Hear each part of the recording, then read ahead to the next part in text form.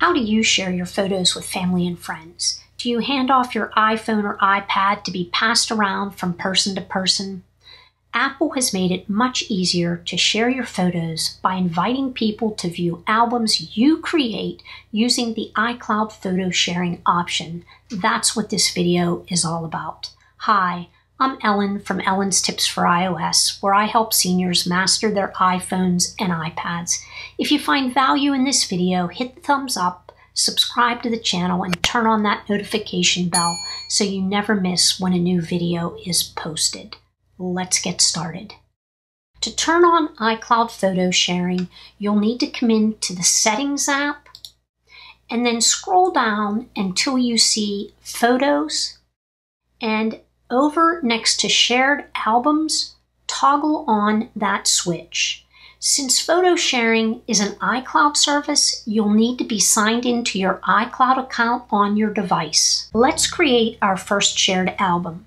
Come into the Photos app, and over here in the sidebar, you want to select All Shared Albums. And then you'll tap on the plus sign in the upper left corner of the Shared Album window. Type in the name of the album. Tap Next. Here you're going to invite the people that you would like to share this album with. And there are two ways to do it. You can just start typing in names, and if the people are in your contacts list, they will appear. You can also tap on the plus sign to enter in to your contacts section and add people from there. So I'm just going to type in right now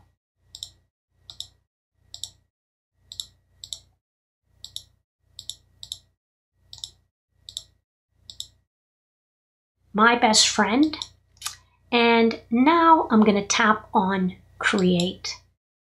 And now we've created our first shared album.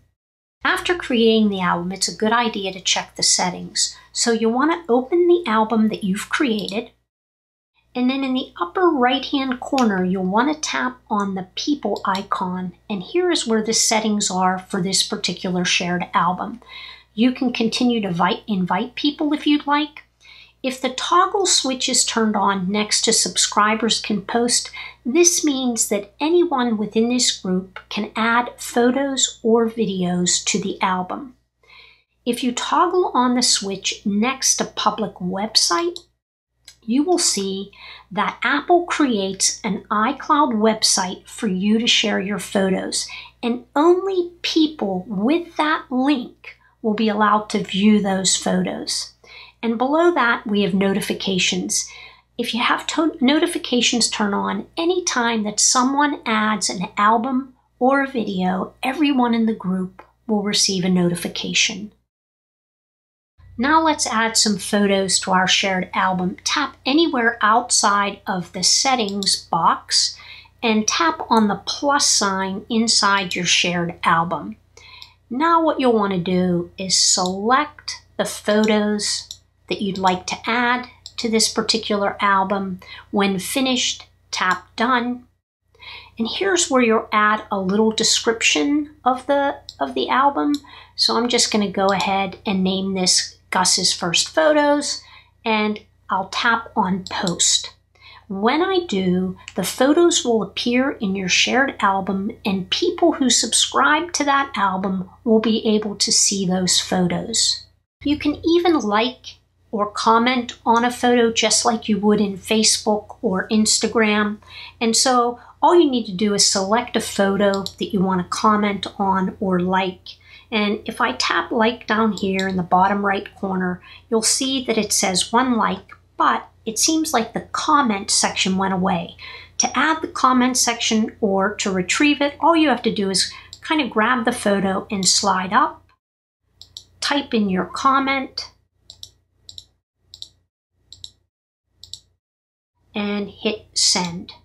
And now you've liked the photo and added a comment. If you want to save a photo to the Photos app on your device, all you need to do is select the image that you'd like to save, tap on the share icon in the upper right-hand corner.